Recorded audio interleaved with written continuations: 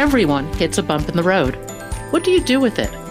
Be inspired as we explore the ways people experience, navigate, and manage the ups and downs and twists and turns in this road trip called life. Welcome to another episode of Bump in the Road. The basic podcast is always free. We also have a premium subscription called Bump 2 that lets you listen in on extended behind-the-scenes conversations with our guests. Check it out at www.bumpintheroad.us. This is my second podcast with Liz O'Riordan, a breast cancer surgeon whose career was cut short when she herself was diagnosed with breast cancer. Liz's first book, The Complete Guide to Breast Cancer, was oriented towards helping women deal with the experience. Liz now has another book out. It's called Under the Knife, Life Lessons from the Operating Theater.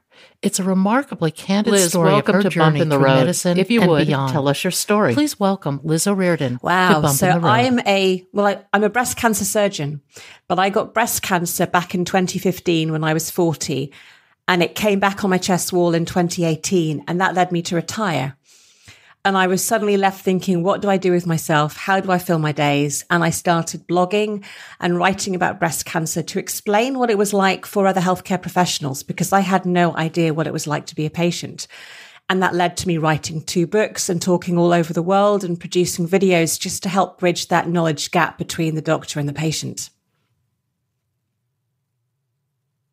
There is a knowledge gap too, isn't there? Huge one, huge. And I had no idea it existed until I was on the other side. You know, it's so difficult becoming a surgeon. You have to learn to distance yourself from the humanity of the patient, actually. Is that the right approach to medicine?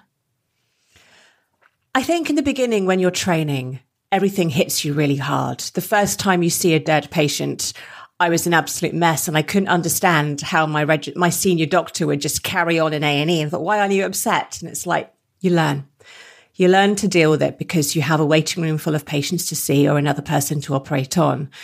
And the higher you get and the more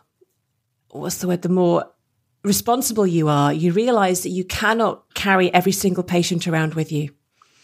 We don't get coaching, we don't get training or counseling to cope with what we see on a day-to-day basis. It's just part of the job. And you learn to be empathetic and you care, but you can't take it personally. And there's something I did struggle with. There were always a couple of patients that would just get you right in the feels, and it's crikey, okay. But I think you need that distance because you have to be able to give bad news, to say, I'm sorry, the surgery hasn't worked, or I'm sorry, the scar isn't great, or be able to let them complain or tell you what they think. And you can't be their friend. But it's so hard. I wonder, is there a way, though, to process it? Because, year after year after year of absorbing all this stress, it's not good for anybody. It's not good for the doctor, and it's not good for the patient. I think as a cancer surgeon in time, breast cancer just becomes normal. Most of the women I saw didn't die of breast cancer. They had surgery, they left my door, they went to see their oncologist. So I'm only in their lives for a small part of it. And I don't have time to get involved in helping them live when I say goodbye because there's the next patient coming through the door. And I think like most people dealing with the public service, whether you're paramedics or firemen, it's just part of the job and you have to build up this wall.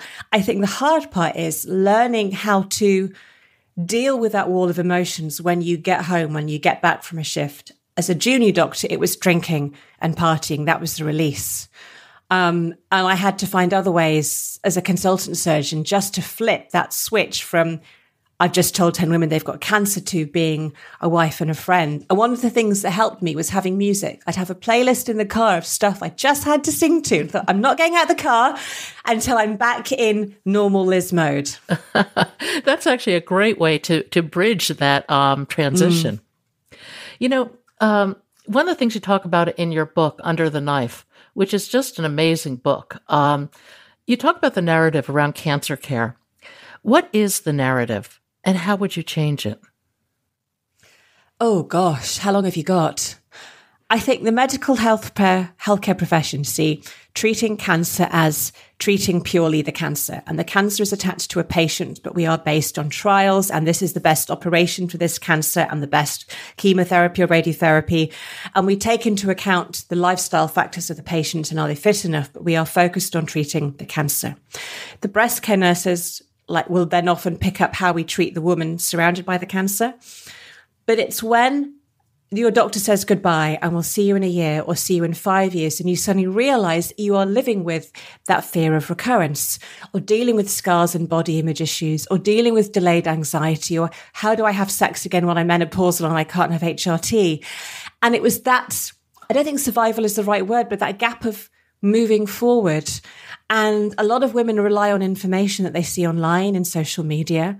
I used to tell patients not to Google, which is what everybody does. And I think I'd love to see digital signposting. So every patient who is diagnosed, we say, you're going to go online.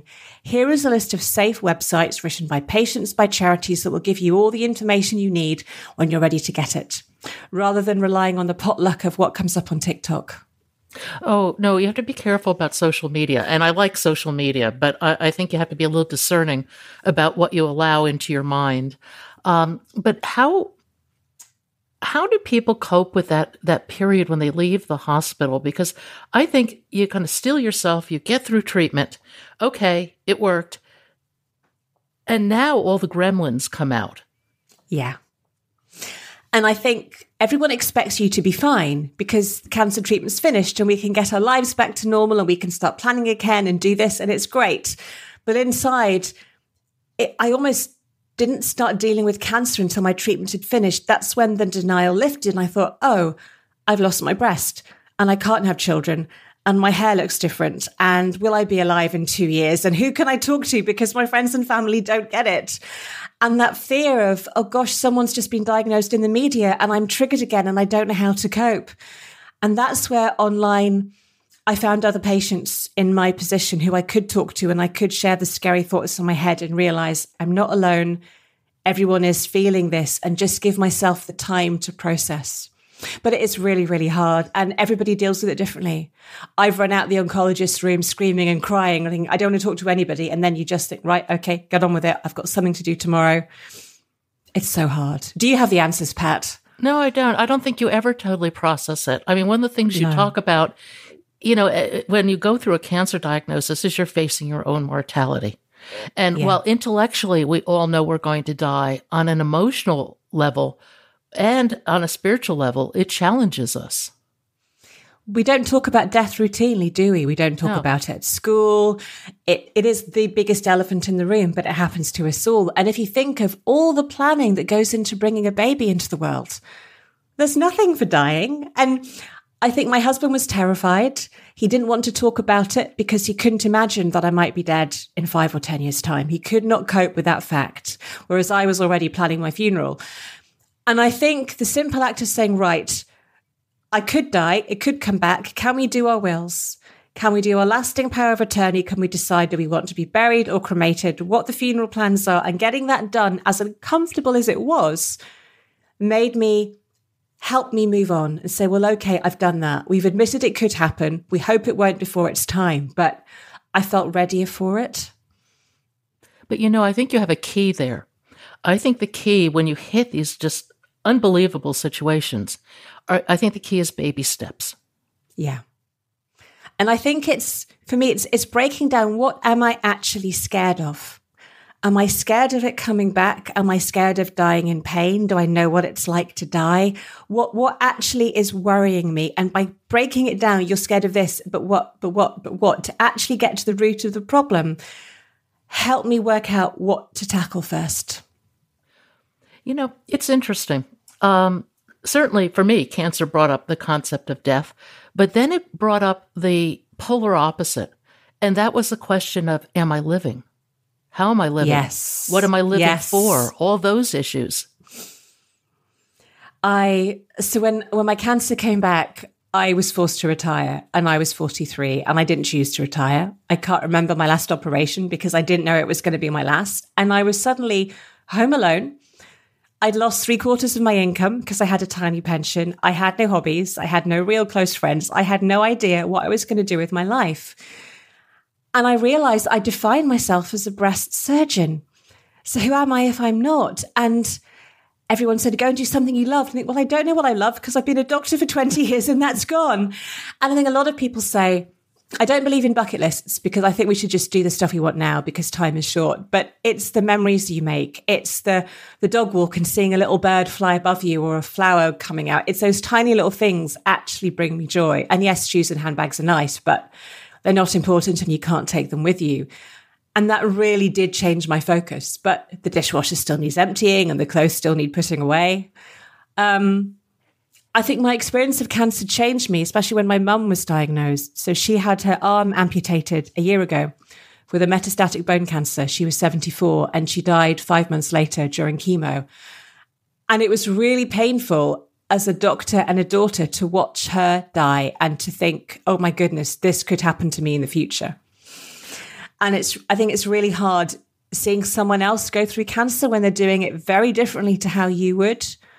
And I had to kind of put my own thoughts and beliefs on hold and let mum go through it the way she wanted to and accept she's different and that's okay. How were her reactions different than yours would have been? I think I wanted all the information. Well, I knew too much.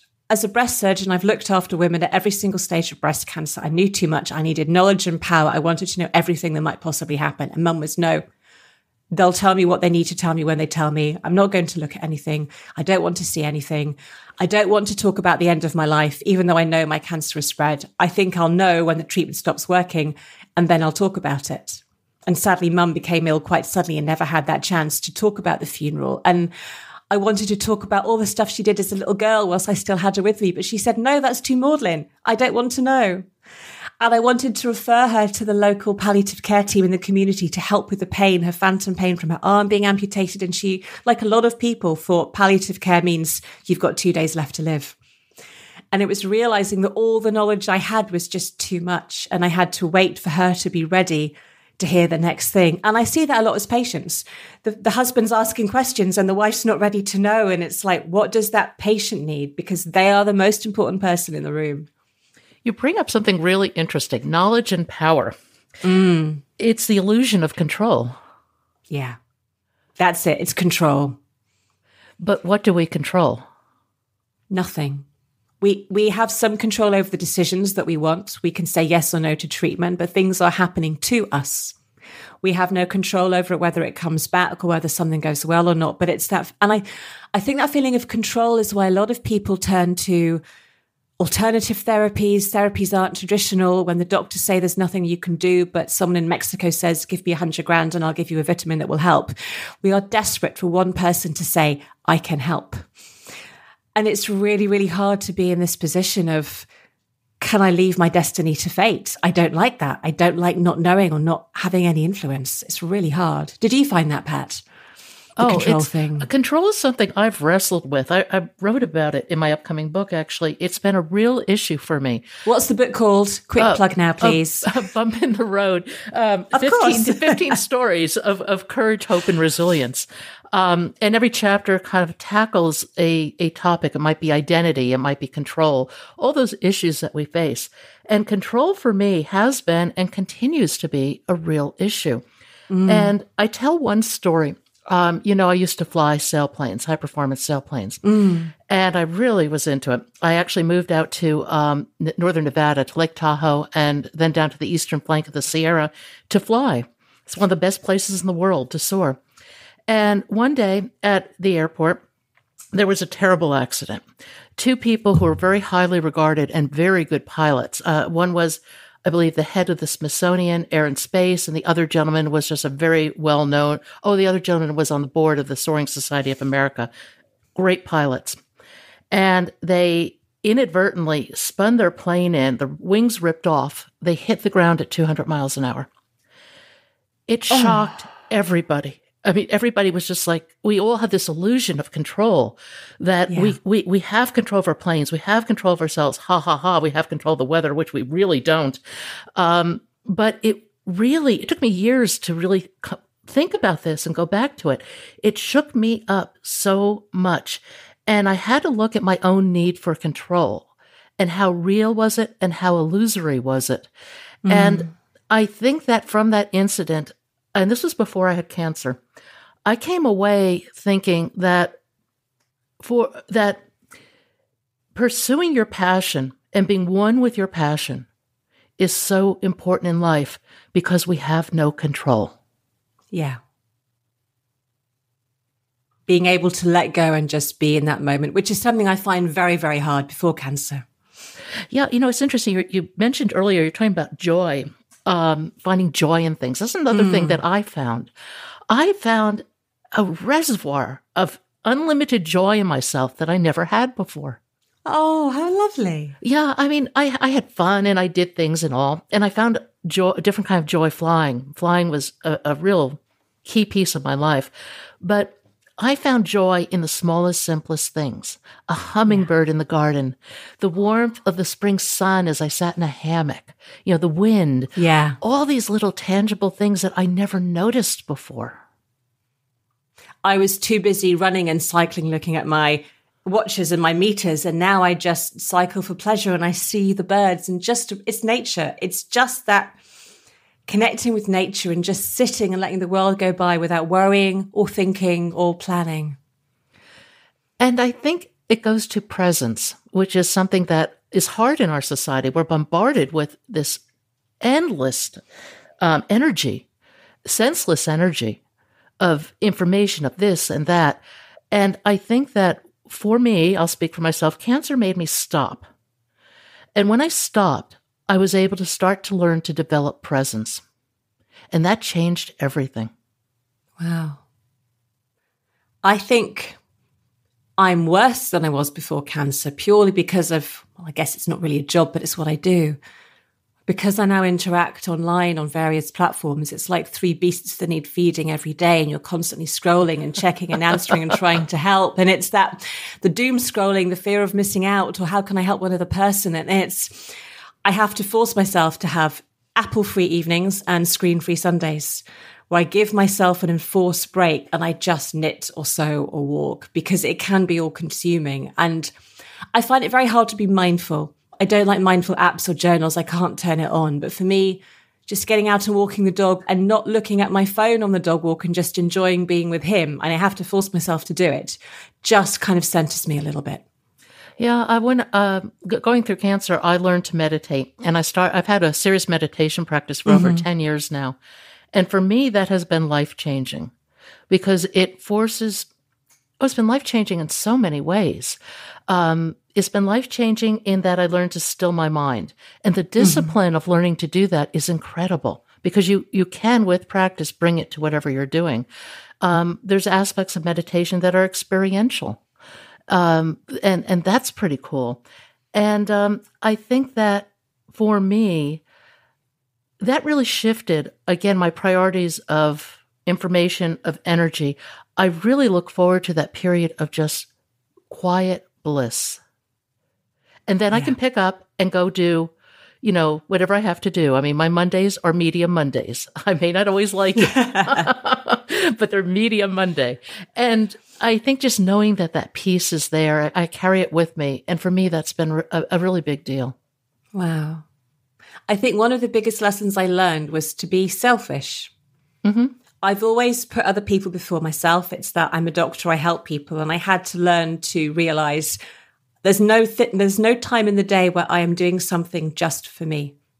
And I can say no to people if it's taking away from my time to exercise or to sit or to read. And I've learned to not feel guilty about saying, no, I need these 2 hours on a Tuesday just for me. And it's precious and I'm not breaking it for any reason. I think that's really important, actually. And I think that women particularly are socialized to always say yes, to accommodate everybody. And it is not in our best interest. I felt guilty for I used to have one day where I did nothing for anybody. And I felt guilty when my husband came home. He said, all I've done is just sat on the sofa and knit and watch Netflix. And I haven't done the cooking and I haven't hung the washing out. This is my day to just be me and not a housewife. It's like, but I know I should because you've been working really hard. But it's like, no, this is my day. Everything else can wait. It's my day for me. I don't feel guilty anymore. No, I'm really busy between the book and I'm volunteering with some things, and I have to carve out that downtime because I know my health is so precious. Both do you my block it out in your do you block it out in your diary so it's sacrosanct, or could you fit it in automatically? I'm conscious of it, so I make it happen. I'm kind of like a puppy. I have two speeds. 200 miles an hour and dead stop. And there's nothing in between. So when I hit 200 miles an hour, I know dead stop is coming soon. And I better rest and I better pause. Yeah. So that kind of guides me. But I've become more conscious of it. And therefore, I try hard on Sundays to really take time off. But my time off sometimes can be working on things, but they're usually creative and it's what I want to do. It's not what I have to do. And that's the difference, isn't it? Massive difference. And I think, as you look at life and it's limited, I think we need to spend more time doing what we want to do. Yeah.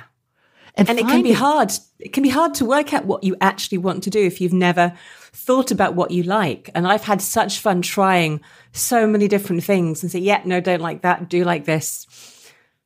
It's learning to play again almost. And it's okay if it's not perfect and you draw outside the lines. It's just having fun and trying new stuff. And I think that process of trying new things can be really wonderful. You just have to give yourself permission, and permission not to be good. Yes. Permission to fail and enjoy failing. And laugh at yourself along the way. Yes. Why did you write the book Under the Knife? What was your motivation behind writing it? I think for me, I felt it was time to talk about my history of mental health. I had suicidal depression twice as a consultant surgeon, and I'd had depression for most of my life as a junior doctor. And I never, ever talked about it, ever. I was terrified of patients finding out. What would they think if they thought their doctor was crazy or was depressed? Would they think it was safe for me to operate? What would my colleagues think if they knew I was struggling with mental health? Would they think I was safe to see patients? There's so much stigma that mental health is your fault instead of it being a disease, just like asthma or diabetes. And I felt that guilt as well. What did I have to be depressed about when my best friend had cancer and I've got a job and a husband and I don't want for anything? And I just thought, especially with COVID happening and junior doctors talking about burnout, that I wanted people to know that I'd gone through this, to know they're not alone and that there was help available. And that kind of led me to start writing some of my darkest days, which is kind of therapy in a way. And I thought, I wonder if I could turn this into a book that might help somebody. I'd had all the blogs I'd written during breast cancer, but we also get a lot of, I call it doctor bashing in the UK. Doctors are bad. They're terrible. They're not seeing you. They're not doing this. No one's thankful for what we do. And I wanted the public to realize just what it takes to train to become a doctor, how long it takes, the hours, the exams we have to do, the stuff we have to deal with the general public, the highs, the lows. You see someone die for the first time age 23, and that's just normal day. And I think it was just a culmination. And it was really hard to sell because it's not a typical medical memoir, and it's not a typical cancer memoir, and it's not a mental health memoir. It's just, I've been through quite a lot in my life, and I'm still here, and I'm still positive, and I've managed to turn the page. My story hasn't ended yet. And I thought, if I can just help somebody, then it'll be another, string to my bow. Mental health is a spectrum, don't you think? Yes. Hugely. And I think we all swing across that spectrum at different points in time, kind of like life wish, death wish. And it doesn't mean that there's anything wrong with you or even that you're depressed. I think actually you're sane if you explore this spectrum. You naturally have highs and lows when good and bad things happen, and that's a normal part of life. But I think a lot of us don't realize when the lows don't get better and when you are clinically depressed and you do need help, because we're not taught at school what the symptoms of depression or anxiety are. And I didn't realize that after a cancer diagnosis, depression, anxiety, even PTSD are very common, and it can hit months or even years down the line. And I had to learn what my physical symptoms are, because sometimes I don't know I'm rolling down a black hole. For me, it's often my sleep and my appetite. And I know when they start to change for a week or two that I need to do something about it. What do you usually do when you first start to notice the shift? So I kind of think, okay, this is not normal. And I'll often tell my husband and my mum and my dad so they know. And because I'm very good at hiding away and not answering the phone and blocking the world out. So we say, no, you need to stay in touch. I'm having a wobble. I try and force myself to go to bed at 9 o'clock rather than 12 o'clock. I try and put the phone away. I try and force myself to eat. Sometimes I'll speak to my GP because I may need to increase the tablets I'm on. I've had CBT and therapy in the past, and I may try some of those techniques. And it's also giving myself a break to say, okay, this is happening. It's out of your control, but you can physically look after yourself, which will help. And you know you will come out the other side. You know, I interviewed Jill Bolta-Taylor recently. She's the Harvard, brain researcher. She has a new book out, Whole Brain Living. It's amazing. I think it can be life-changing for everybody in terms of mental health. Mm-hmm. Check it out if you have a chance. I will do. It had a profound impact on me. I talked about it a little bit in a really short podcast. I'm doing some super short podcasts called Side Trips because it lets me talk. I'm talking more with you than I normally talk. Good. But, you brought up PTSD. Oh my God. I think almost everybody who's been through cancer has some degree of PTSD. Every time I walk down the corridor to the Breast Connect for my mammogram, I'm right back there again. Oh. And if you don't know, it's normal, it's scanxiety. The week of hideous, gut-wrenching anxiety, feeling sick to my stomach, waiting for a scan result. Nobody told me about this. How do you cope? How do you stop yourself trawling the internet, looking for goodness knows what? And I think we do need to give cancer patients and anyone living with a terminal illness ways to cope when they are waiting for scans, when their life is living from test to test. And because it has a huge impact, not just on you, but on your family, who have to watch you go through this and don't understand why, because they think it'll be fine. It's hard for them to understand what you're feeling, and you may hide it from them. And then you walk in and you get the results. And it can be a good news can be a huge anticlimax. Yes. The last time I got a result, I'd geared myself up. It was going to be really, really bad. That was it. I was arms and legs ahead of what was going to happen in the future. I was ready for them to tell me it's back. And they said, no, it's fine. I'm like, what? Oh. And getting good news can almost be bad, which a lot of people experience that. But you tell your husband you're upset. He's like, what earth are you talking about? Well, it's funny. I got very good at denial. And I remember at one point, results came back and the oncologist tried to smooth it over. We need to go back into treatment kind of thing. And I'm like, no, I want information. I want to see what the scans actually showed. So I tracked down the radiologist in the basement of the hospital. He had an interior room with all the lighted screens and everything. And he puts up the results of my MRI. And oh my God, there were tumors everywhere. Oh God. Just everywhere. And I looked at that and I thought, yep, I think we do need to go back into treatment. But I think not every patient gets to see their scans or their images. I rarely showed patients the mammograms. I didn't have time or couldn't be bothered to upload them with another computer system on the screen to say. But I think often actually seeing it can help make it real if you're in denial, can help families understand, right, this is what we are dealing with. It becomes a physical thing you've seen rather than words. Yeah, it turned me on a dime because I was very good at denial. I felt okay. Well, I didn't feel totally okay, but I didn't feel horrible or anything. And sometimes that information is what you need to get your butt in gear. Exactly. To either start living healthily or to think, sod it, I'm going to do what I want. But I think there's a great guy called ePatient Dave, whose TED Talk I loved, kind of show me the data. And I think patients do need to know their test results, their scans, to see the pictures because it's their body and it can really help them get a handle on what is happening. Yeah, I think there's too much concern with protecting the patient. I think I'm somebody who likes information. I think the patient needs information. And from there, you can plot a course. But I think that if you're dealing with somebody who's not dealing with reality, you've broken the lines of communication right there. Yeah. Completely. And you've got to have the patient on board if you're going to be able to treat them in the future. I want to go back to mental health because it's something that I learned to take to pay attention to my mental health. It was really important. Mm-hmm. How many doctors do you think in general are dealing with depression and maybe substance abuse? I think the number's huge. I think suicide rates are rising. I've lost 3 or 4 close friends to suicide. We don't get any coaching or counseling to cope with what you see on a day-to-day basis. Patients dying, patients you can't save, giving bad news. Then there's the stress of working in a very hot-headed environment where you're often trained with criticism or bullying, there's complaints, the responsibility, the emotion you get from the relatives, people wanting to shout at you or punch you. The work never ends. The bleeps are always going off. It's not an easy job. And I think a lot of us turn to drink or cigarettes, or some of them turn to drugs as a way of coping just to help them flip that switch.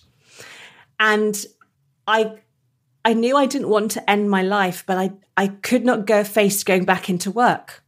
I would do anything to stop me having to go into work because I couldn't cope with the stress of dealing with cancer anymore. And I think it is terrifying that we do not look after the mental health of people in the health profession. The stuff we have to deal with, and it's just part of the job. And I think it's wrong. Well, and I don't think anything prepares you when you're planning to go into medicine that this is part of the deal. No.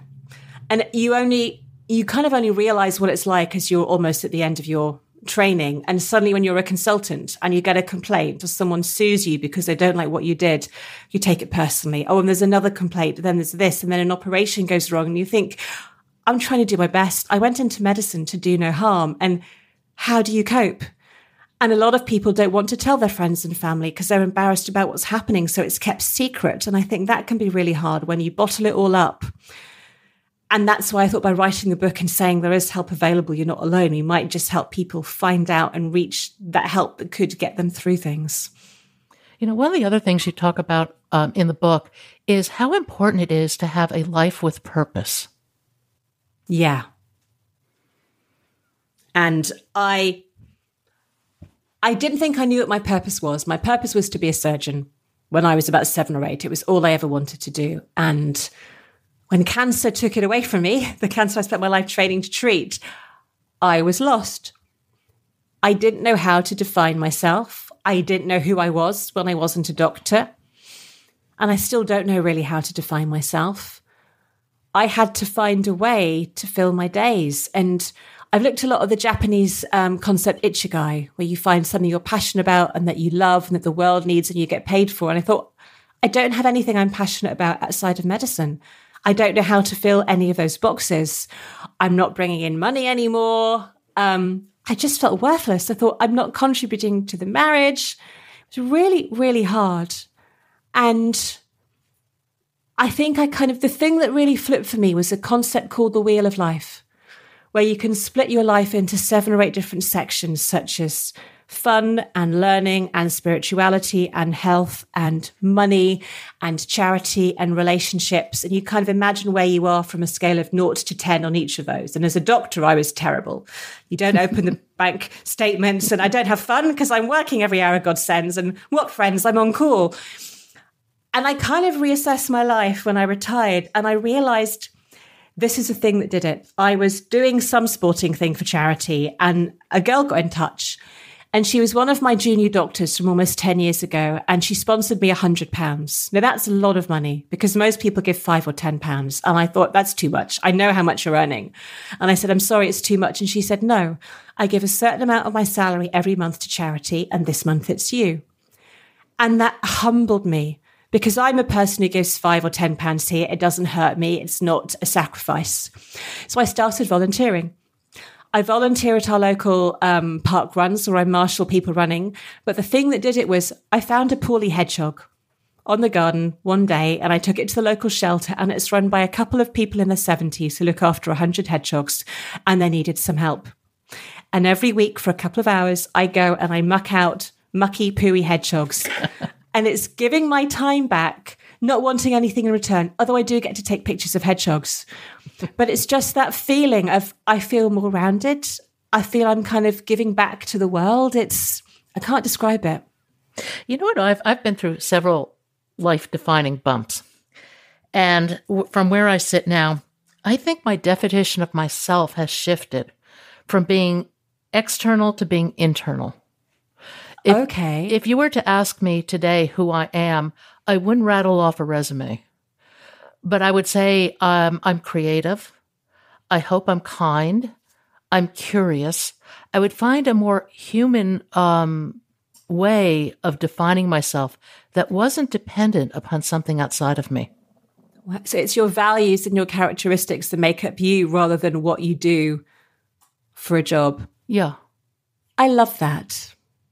And it's been a real shift. I mean, I started off, life as a linear left-brain person. These days, I'm much more right-brained, not all out of choice. I mean, after chemo, I had terrible chemo brain. I broke down sobbing in Costco one day because I couldn't enter a 4-digit PIN. Oh, it's awful, isn't it? I'll still call a bottle of water a lemon. I still get names. It's like, and I can't do crosswords anymore. I cannot see anagrams. It's I can't do that linear kind of stuff anymore. I simply cannot do it. Now, on the one hand, my right brain has stepped in, which I'm very grateful for. Thank you, neuroplasticity. But it's sometimes it's very frustrating. On the other hand, because I think my meditation practice combined with the chemo has really restructured my brain. I'm in a totally different place than I had been at any other point in my life. And are you almost grateful that it happened so you've got a better appreciation of who you are and what you do? Yeah, now I look at, so what, I could do, big complex spreadsheets and logs in my head or whatever the standard might be. It's kind of irrelevant. It goes back to what you were saying earlier about being kind to people, having that connection, participating in a way that touches your soul. Yeah. I think the thing that flipped me was reading a book called Shine by Andy Coates. It's just wonderful. It talks about how you change your perspective on the world and how you can decide to wake up every day feeling as happy as a 5-year-old, going, yay, it's Sunday tomorrow. I can't wait. We're going to have pancakes for breakfast. Instead of thinking, oh God, it's Sunday. I've got to go back to work and I've got to get all the school uniforms ready. You can change it. But he says, imagine what people are going to say about you at your funeral. Are they going to be saying that she was a great surgeon who was always in at midnight looking after her patients? Or are they going to say she was an amazing wife, friend? What do you actually want to be remembered for, and go and live that life? Thank you for listening. I hope you'll support this podcast by becoming a Bump 2 subscriber. Buy us a cup of coffee. It's your support that makes this podcast and website possible. I hope you found something in today's podcast that inspires you along your own life's path, because sometimes a bump in the road is actually a portal into a more conscious and meaningful life.